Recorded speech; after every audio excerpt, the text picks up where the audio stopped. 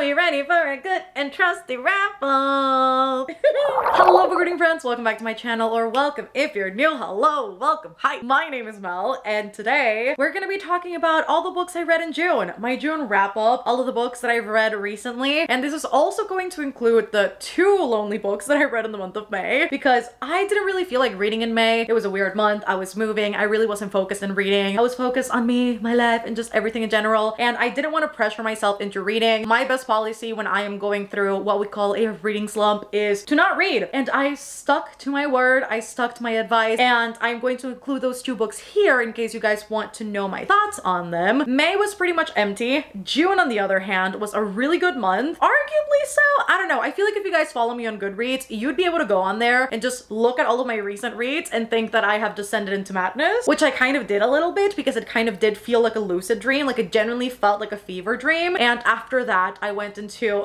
a long period of rest and relaxation, if I do say so myself. Look at me with the puns. They're really bad. And before we get started, let me know in the comments what you guys read in the month of June. Any books in particular that you enjoy that you'd recommend, any new favorites, let a girl know all of that down in the comments. And this is also your gentle reminder that if you're experiencing a reading slump, don't ever feel pressured to read, okay? Great. I need a reminder of that too sometimes. We're gonna get right into the books that I've read in the past few months. Starting off kind of rocky with Book Lovers by Emily Henry. This book I just have a love-hate relationship with, and I just don't know what happened here. The premise of this sounded super cool. We've got these sort of rivals, I guess you could say, though they're not really rivals either, so it's just confusing in the way that the book was pitched. We've got one book editor and one book agent, and these 2 individuals are the top notch of both of their industries. However, going into this, I didn't know more than that, and also, this book is pitched as a romance, and it's not. I would argue that this book is a contemporary with a very romantic subtone. The book is romantic because it just romanticizes relationships and it romanticizes family and it just romanticizes life as romances and contemporaries tend to do. However, this book at its core is not a romance. We follow our main character Nora, and she basically is a workaholic. She works to live, she lives to work. That's just the cycle of her life, and she has a lot of fear, and I think it's that fear that drives her to work as much as she does. And because she works so much, her sister Libby designs this whole plan to take them both to Sunshine Falls, which is a small town, and further teach Nora how to romanticize life, literally, and how to love the little things, and how to take time off, and how to enjoy going out for a glass of wine or a cup of coffee, or how even going to a bad diner can be a good thing. And it is there that she re-meets Charlie Lastra, which is somebody who she already knows due to work. Ultimately, this is a story about sisters, a story about sisterhood, a story about PTSD and grief, and how that can come into your life and affect your different relationships, how sometimes the loss of a loved one can shift dynamics in your family and really make you behave differently with your siblings or with your loved ones. And to call this book a romance when the majority of this book spends its time exploring that sisterly dynamic, exploring the shift in dynamics in family members, and just exploring everyday life things, I don't think that branding this a romance is fair, because even though there is a romance between Nora and Charlie, it really isn't at the forefront of the story. Did I think they were cute? Yes. Did I think that the banter was great? Yes. Did I think that the book was actually funny in the parts that it intended to be funny? Absolutely yes. So I think this book had a lot going for it. I just think marketing wise, it was very misleading to call this something that it's really not. But all in all, it was a 3-star for me. Kind of right in the middle. Next up on my roster, I've got Cleopatra and Frankenstein, one that I actually really enjoyed. I had been seeing this book all around. I think this book was plaguing my Instagram, like quite literally. And I picked this up and I was not disappointed with this. And so we basically follow Cleo, who is a British painter, and she comes over to the US to study, and lo and behold, at the start of the book, her student visa is actually about to expire. It's about to end. And right when that is happening, she's got a few months left of it, she ends up meeting Frank, who is 20 years older than her, and who, in her words, is everything she is not. She is a struggling painter. She is the embodiment of the struggling artist archetype, and he is sort of the opposite. He is self-made, and he has really made a name for himself in the industry that he works in. He owns his own company, and they sort of strike this bargain of sort that they would get married in order for Cleo to get her visa, her green card. I don't know what you get when you get married to an American, but whatever you get, that's what you wanted. And so they make this deal, they get married on a whim, literally, and they start life together after that. And they didn't really know each other very well. It was mostly just a physical connection. And so the bulk of this book is really us exploring the dynamics within their marriage after they make this very rash decision, and how they slowly but surely, as the relationship progresses, fall in love or believe that they're in love. I think the view on that is going to be different per person, but you really do get to see the beginning stages, the struggling stages, and how these two are constantly pulled apart by different circumstances. They seem to fall under the category time and time again of an age gap is a significant thing sometimes, and while that may not be the case for everybody, it really is for Cleo and Frank. They are very, very distinctly at very different periods in their life. Frank is very established, Cleo is not, and although they don't like to hold it against each other, I do feel like the internal dialogue that we experience sometimes reinforces the fact that they are slightly salty, I guess you could say, based on what point of their lives they're at and how that contributes to their ongoing dynamic as the book goes on. And so it's not only the fact that their age gap is pretty significant that is pulling them apart at times, but it's them meeting different people that they connect better with, friends that are toxic, friends that the other doesn't get along with, dishonesty, codependency, but also not wanting to depend. And so a lot of their relationship is just a walking contradiction, and in a way that I think was very eloquently written. I think it's a heartbreaking but realistic story about marriage, about life, about an age gap romance, about discovering who you are as an individual and sometimes giving parts of yourself for others. And so all in all, I think it was a really, really great read. I ended up giving it 4.5 stars. And this was, after Book Lovers, the book that finally kicked me in the butt and got me into reading. And after Cleo and Frank is when I descended into the madness of literary fiction, and I next read Convenience Store Woman. And this book I really, really, really enjoyed. Now, we follow our main character, Keiko, who is a convenience store worker, and she literally lives to work at this convenience store. She loves it. She loves the feeling of security that it brings her, and she loves the sense of normalcy more than anything that it brings into her life. Now, I think what I love the most about this book is that it has neurodivergency rep without outwardly stating that Keiko is neurodivergent, and you can constantly see that in the way that she addresses the reader, in the way that she talks in this internal monologue where she wants to feel quote-unquote normal in terms of societal standard, and she just wants to feel like part of the world in the way that the person next to her is. And really, the convenience store is the only place that does that for her. And I also think for Keiko in the story, it was a great place to be. She quite literally gets to observe people on an everyday basis and see how they interact with each other. She gets to see how people react. She gets to have a routine-like life while still bringing in a level of excitement and something new, and in turn also see what her daily life looked like with all of these stigmas and the lack of understanding for neurodivergency, with her family not really understanding who she is as a person and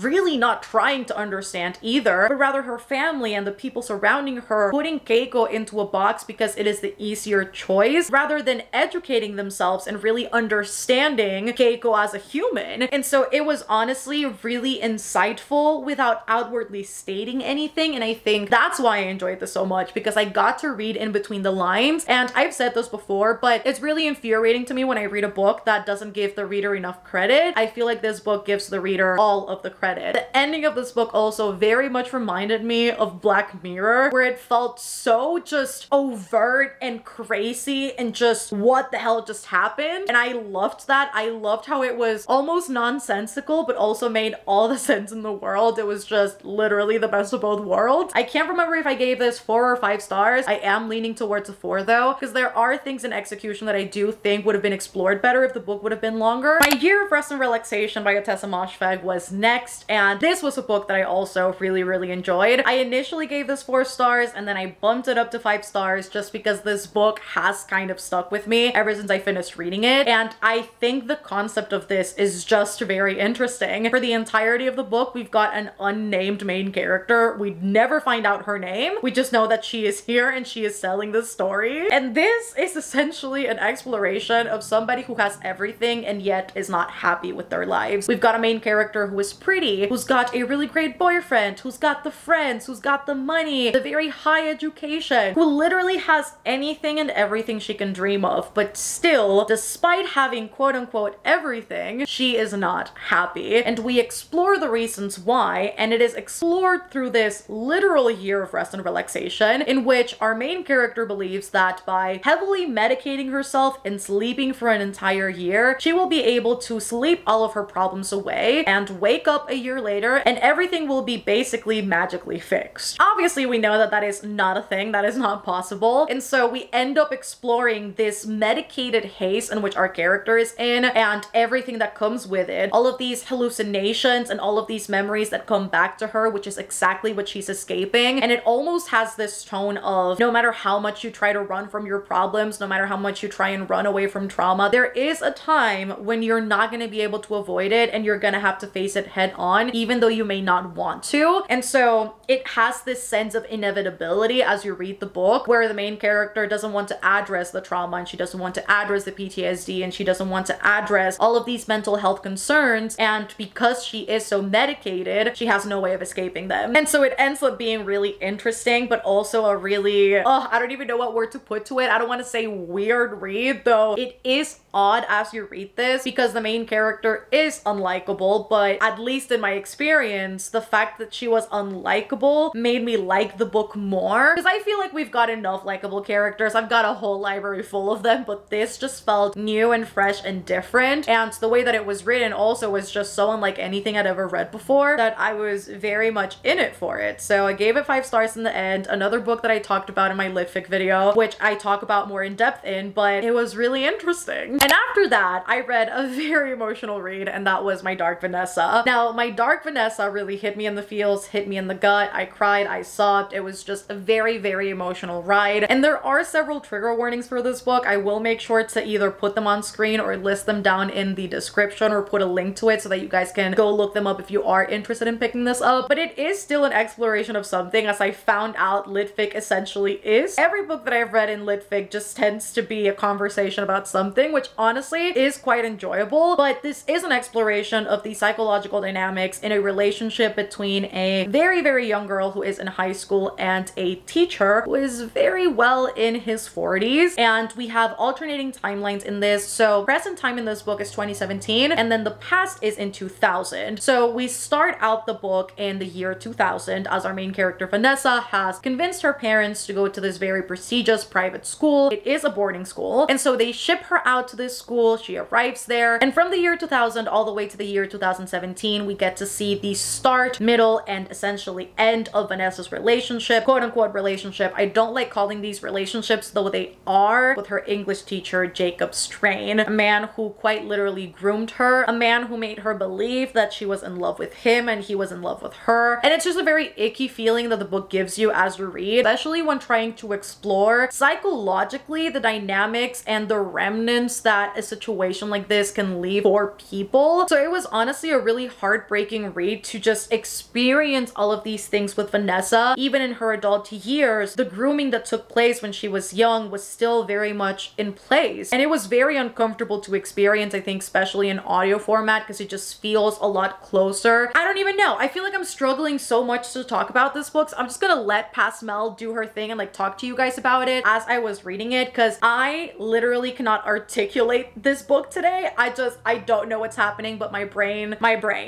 is just not. So I'm just gonna refer you to my litfic reading vlog if you want to know like coherent thoughts, because as of now I have been trying to talk about this book for too long without articulating anything coherent, but it was a 5-star. And this is where it went downhill for that video, because I read Milk Fed by Melissa Broder, and this book was not it. You guys need to see my reactions for this book, because I could not believe what I was reading. I could not believe my eyes, or I could not believe my ears and what I was hearing, and also reading with my eyes. It was just the weirdest experience I've ever had with reading a book. I just need to give you guys a synopsis and like not talk about this book anymore, because I literally just want to wipe this from my brain. We follow Rachel, our main character, and Rachel has an eating disorder, although an eating disorder is not something she wants to admit that she has. She lives under a very strict regimen on what she eats. It is very restrictive in terms of calories, and she is very much just obsessed with portioning out her food in a way that is very small, very specific. However, she ends up meeting Rachel at the yogurt shop that she goes to. I can't remember if it's every day or every other day. It's part of her routine. She likes her yogurt a very particular way, and she ends up meeting Rachel, and she ends up being really smitten by this person. She loves her and her body and just her persona and everything that she stands for. And so the two spark up a relationship, and then the book just descends into madness. This book is so sexual, and I don't mean that in like a weird way. I've got no filter. You're not gonna find me out here being like, he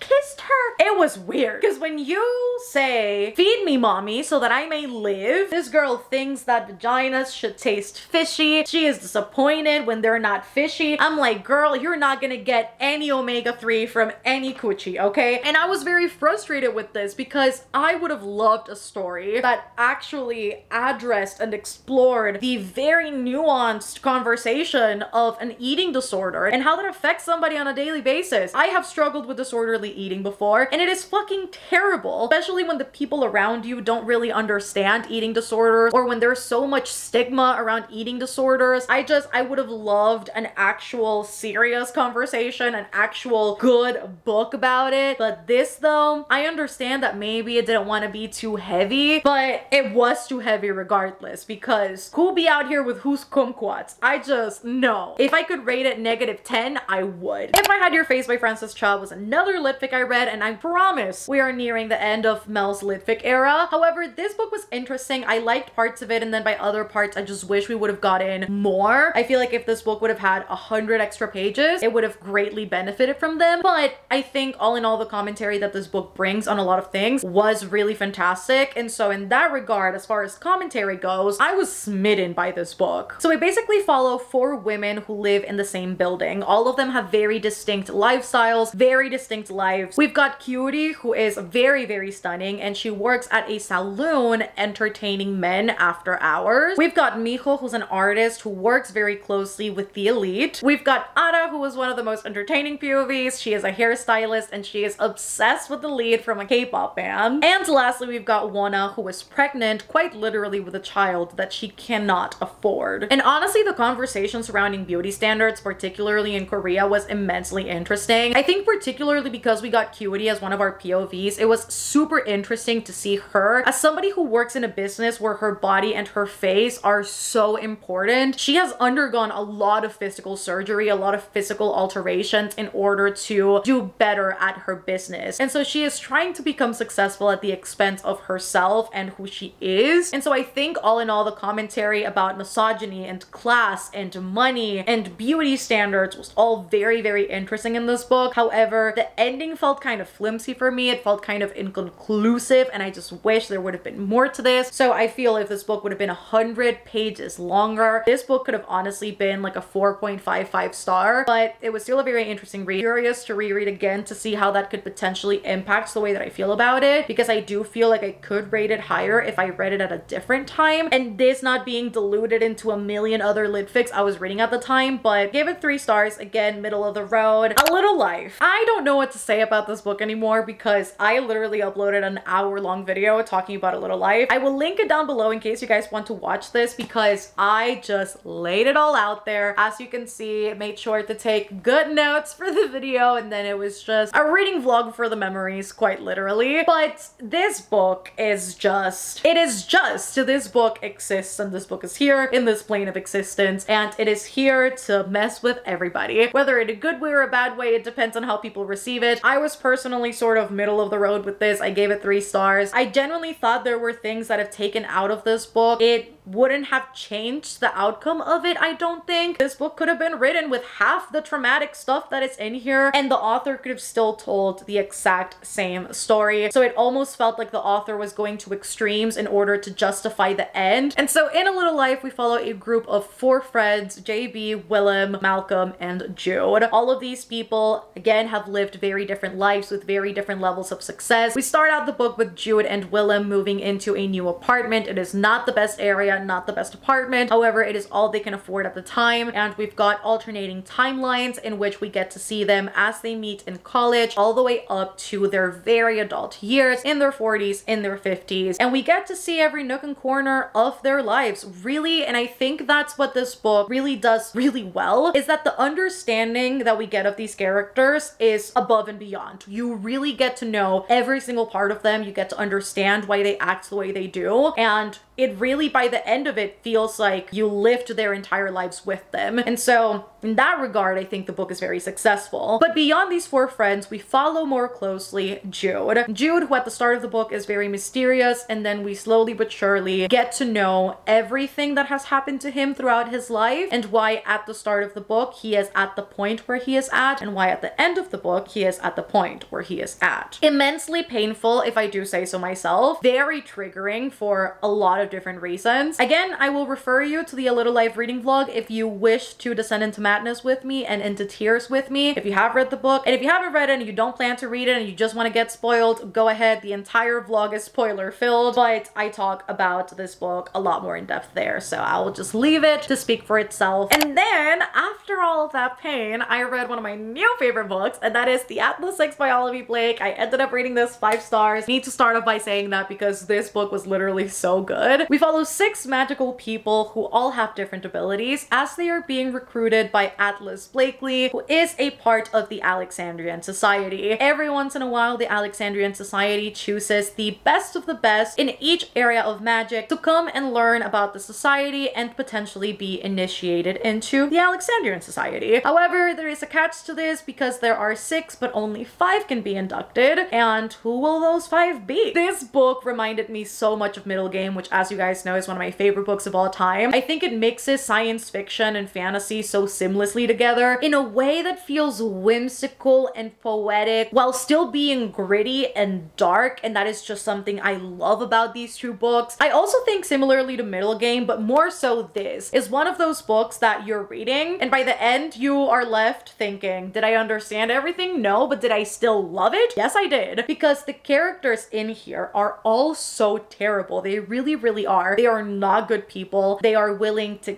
kill and lie and manipulate and destroy in order to get what they want, and that is a spot in this society. The fact that all of these characters were morally gray, pushing onto the bad side of things, how none of them really got along with each other, but they had to push past their differences to work together anyway because they really didn't have a choice. But you could tell that none of them liked each other, but despite that, there was still a deep admiration from some of them, and I won't say all of them, but some of them, into the other people's abilities. And so it reminded me of Heroes with this dark-ish tone, a very diverse group of characters, and just some crazy shit happening. The twists and turns, also that sense of inevitability and time. It is just something that I enjoyed in Middle Game that I found myself enjoying here as well, and it was just everything. And Olivia Blake's writing is just absolutely phenomenal too. A thriller I read and ended up loving, because this was another 5 stars, is In My Dreams I Hold a Knife by Ashley Winstead. Now, what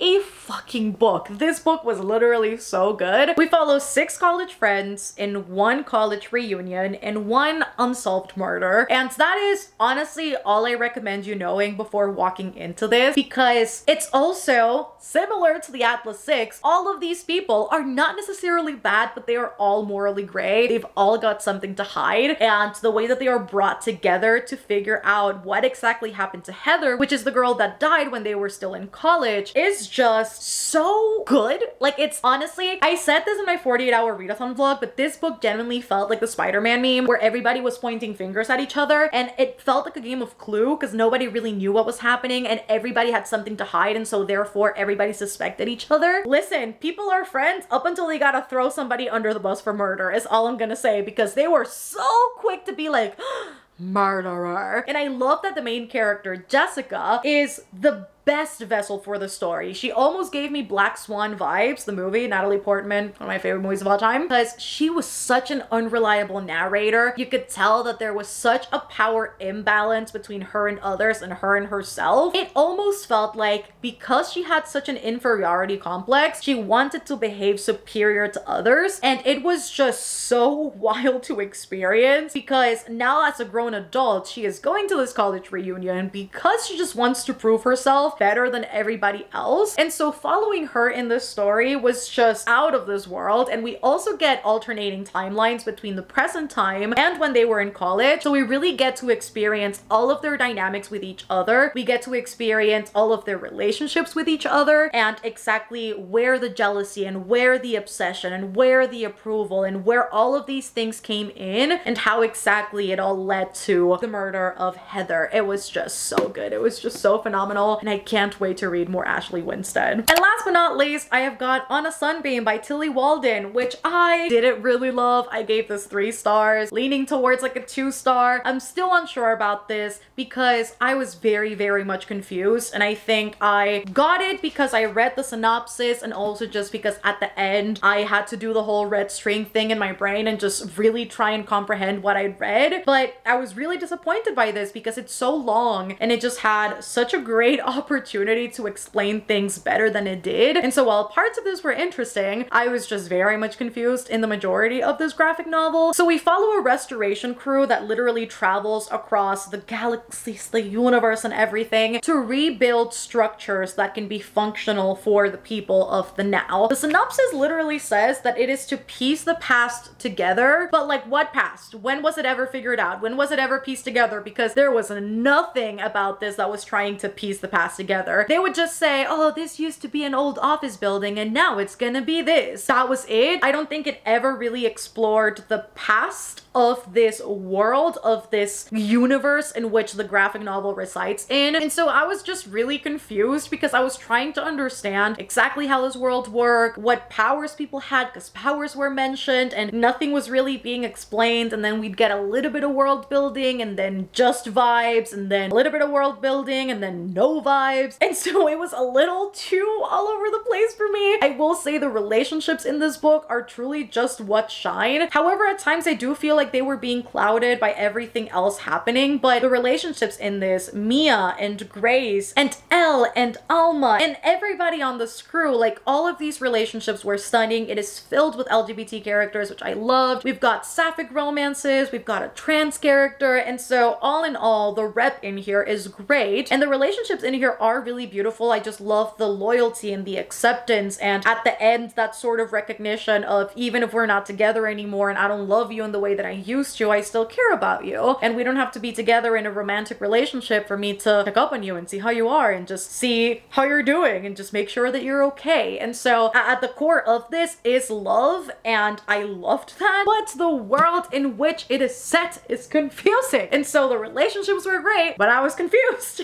by the world and the world was most of this. So I don't know. And that is it for today, friends. That is my June wrap up. Those are all of the books that I read in June. So I hope that you guys enjoyed this. If you did, don't forget to smash that like button down below and let me know down in the comments. What did you guys read in June? Did you enjoy the books? What are your new favorites? Maybe some disappointments. Just let me know all of it down below. And if you reached this point of the video, let's leave some spaceships down in the comments. Don't forget to subscribe if you haven't done so already. I am constantly uploading videos I am sure you don't want to miss. And if you want to support the channel further and just support ya girl and what she does, and just join in on the fun because we've got a book club, a Discord, exclusive content, reading sprints, live shows, all of the above. I do have a Patreon and it's always linked down below alongside all of my social medias. I love you guys so much, and I shall see you on the next one. Bye guys!